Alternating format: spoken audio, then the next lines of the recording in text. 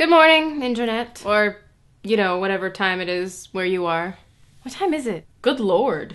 Wake up, Lizzie! Come on! I'm sorry, Charlotte. You should probably just cut all of this out. You know, why do I even bother saying that? You never do. Charlotte, you should keep in all of this mindless blithering. Blah, blah, blah, blah. My name is Lizzie Bennet, and... Oh!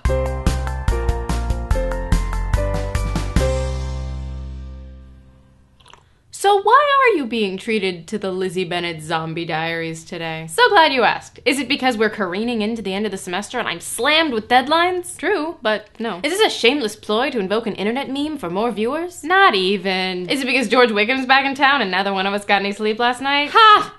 You wish. No, the blame, as it will surprise no one to learn, rests with my mother. I believe I've mentioned before that she loves a good panic. Charlotte, roll the clip. Thrifty's to be admired, Lizzie, but that's no reason to show off our virtue. But her latest fixation has taken on a whole new level of nuts. This morning, my mother dragged me out of bed to go grocery shopping with her at 4 a.m. Who goes grocery shopping at 4 a.m.? Insomniacs?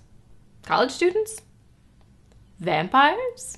Yeah, obviously someone must, or we wouldn't have 24-hour grocery stores. Well, now you can add the Bennet family to that list because Mom's decided she doesn't want any of the neighbors to see us using coupons. So I'm dutifully helping her fill our cart with cans of green beans in cranberry juice. 5 for $4 this week only. When it hits me, what's wrong with this picture? We're buying canned green beans in cranberry juice at 4 in the morning! Hey, Lizzie, do you want me to drop you off on my way to work? Yeah, hang on a sec. To be continued. Hey again, it's been another fun-filled day in the Bennet household. I didn't think this was possible, but the green beans in cranberry juice situation has gotten even stranger. Mom wasn't just buying them because they were on sale. Oh no, she had a plan. Behold! Green beans in cranberry jello. Seeing is believing, am I right? And now for the plan.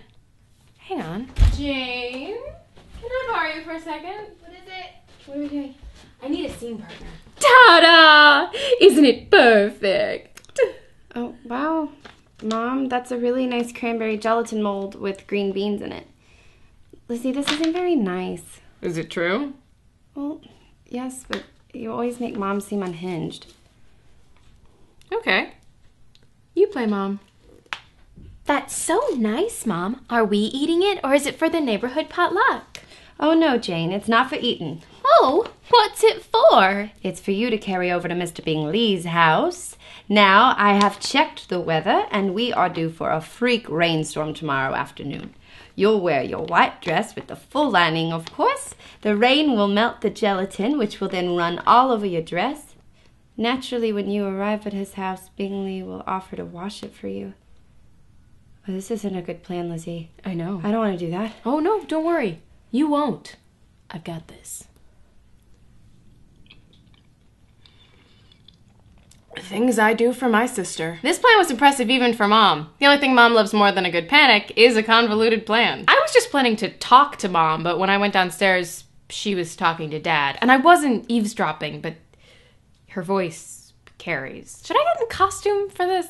Ah, screw it. They were talking about a second mortgage and the falling value of the house and other personal financial details that I will not share on the internet. I haven't talked about this stuff because it's boring, but there's a reason we all still live at home and Jane isn't paying back her student loans. But now it seems to be getting worse. Is this whole marriage fixation a race to get us out of the house before there isn't a house to get us out of anymore? Like we'd lose the house. At least not anytime soon. Mom just loves a good panic. You know, the parts that are just gelatin, not that bad.